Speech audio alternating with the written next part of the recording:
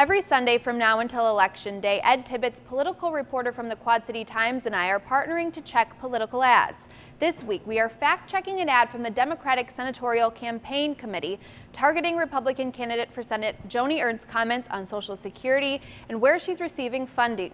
Joni Ernst is talking about privatizing Social Security. The ad titled Talk from the Democratic Senatorial Campaign Committee targets Joni Ernst's comments on Social Security. The ad uses a clip of Ernst. Yes, I have talked about privatizing Social Security. From a chat she had with senior citizens in Des Moines. It's true, though the ad does not use Ernst's full quote, she has discussed privatizing Social Security as an option on several occasions. So first, yes, I have talked about privatizing Social Security as an option. Again, that is one solution. So what I recommend is we look at a number of solutions because we really don't know which way is the best way to go yet. I think we have to keep the promises that have been made to our seniors, but we do have to change the way we do business with our younger workers or those that are just entering the workforce.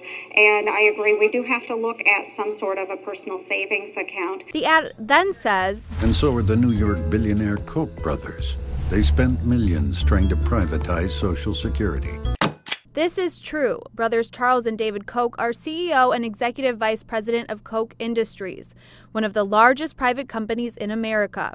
Americans for Prosperity Foundation, which receives funding from the Koch brothers, supports personal savings accounts for Social Security, according to a memo from the foundation. Also true. Now they're spending millions more trying to elect Joni Ernst. Freedom Partners Action Fund, a super PAC with ties to the Koch brothers, is spending $1.5 million on an ad targeting Congressman Bruce Braley through September.